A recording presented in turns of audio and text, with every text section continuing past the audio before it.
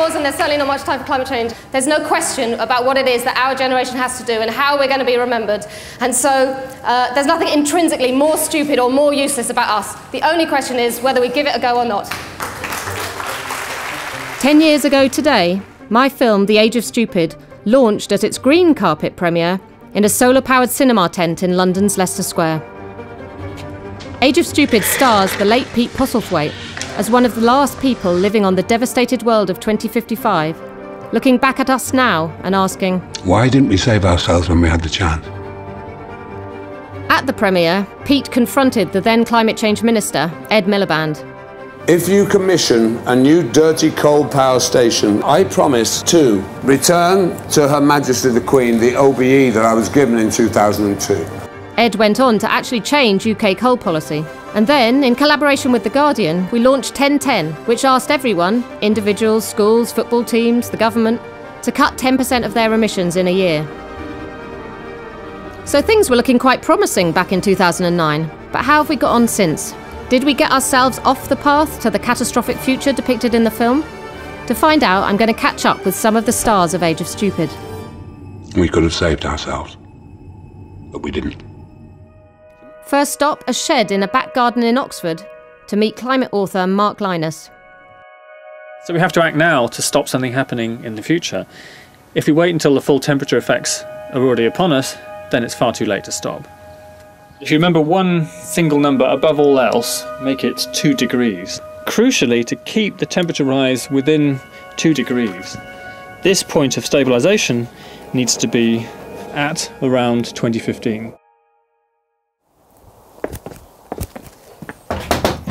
Hello. Hello. Hi, Mark. Hi. You all right? You're even wearing the same shirt. No, it's slightly threadbare, but it is the same one. I remember long discussions here in the shed about how bad are we going to make the future.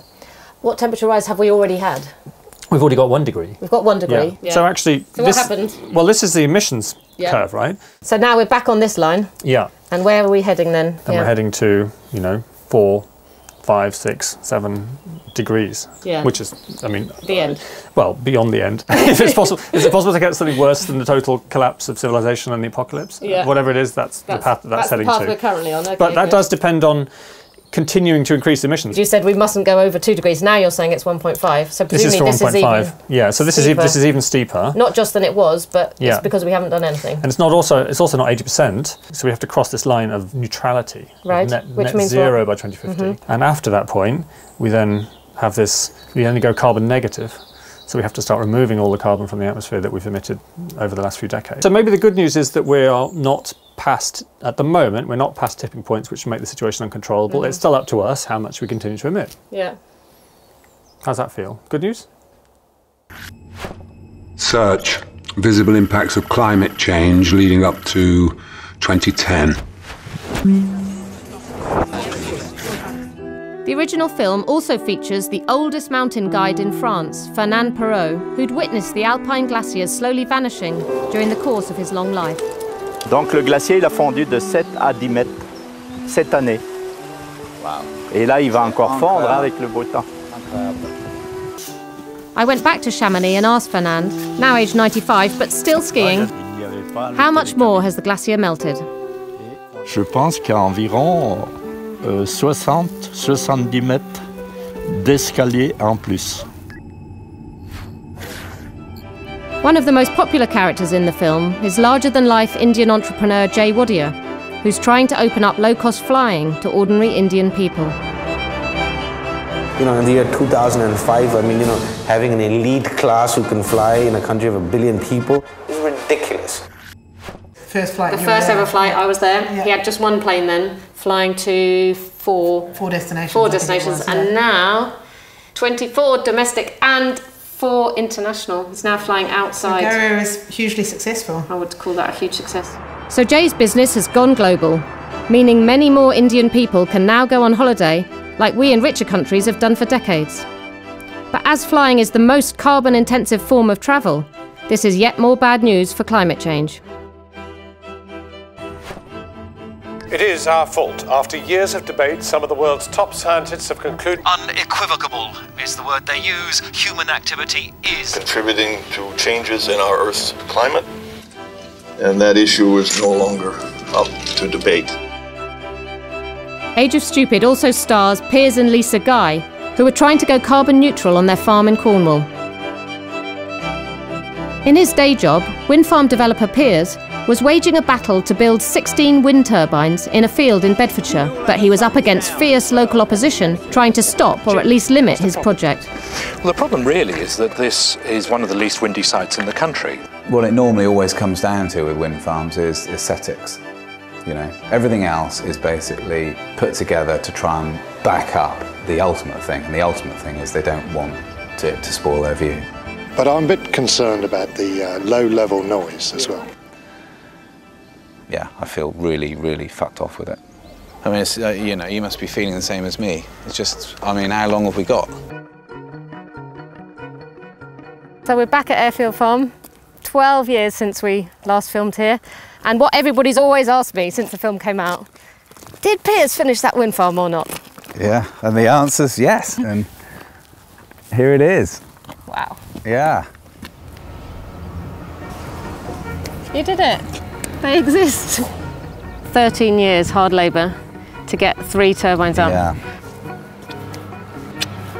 Beautiful. Symbols of hope.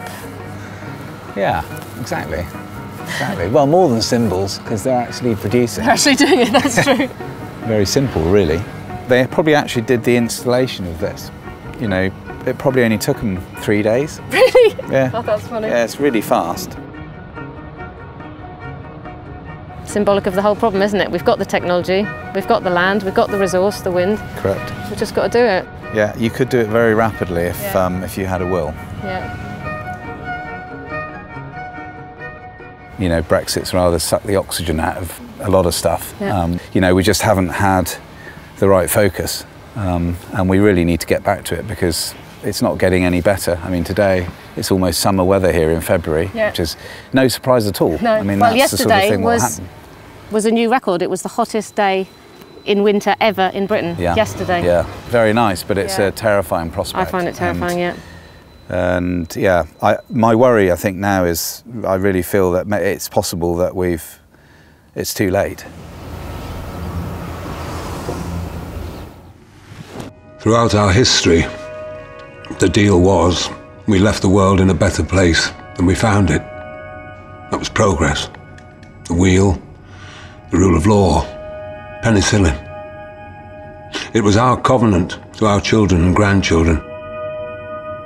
Governments will only go as far as the population demands, and that means mass protest on an unprecedented scale.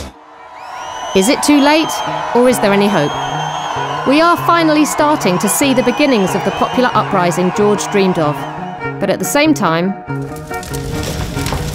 charred earth as far as the eye can see. We're talking about instant frostbite.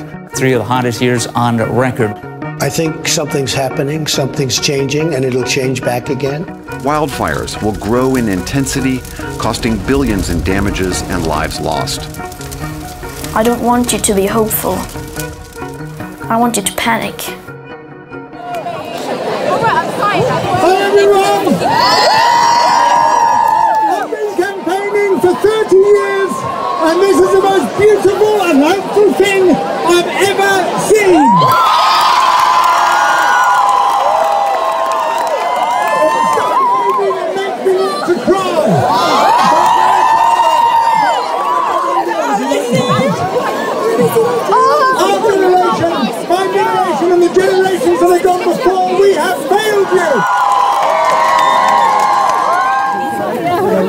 Very good. Yeah, great. You think of the First World War, you know, where the old just pushed the young over the top and into the machine guns. We do this again and again. You know, we even our own children, we're prepared to sacrifice for our own self-interest. It's an extraordinary thing. But when I say we, actually, it's not we as society as a whole. You're not like that, I'm not like that. It's the bloody psychopaths who govern our nations. Do you remember what you said in Age of Stupid? No, I don't remember what I said a moment ago. I'll remind you. Basically, you said we need a revolution. How do you think that's going 10 years later? Well, at last, I think we're getting one. The immediacy of what we're facing hadn't appealed to people's minds. life support. This is our life support system that we're talking about, and we're ripping it up. But as of today, we've got home. As of today, we're not ripping it up anymore. Yeah, we stopped ripping it up right now and here. Well, I mean, this is just so exciting because we're seeing, you know, a global youth movement.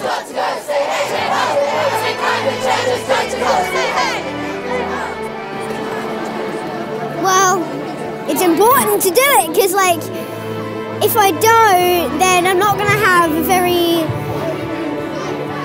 nice future, I guess.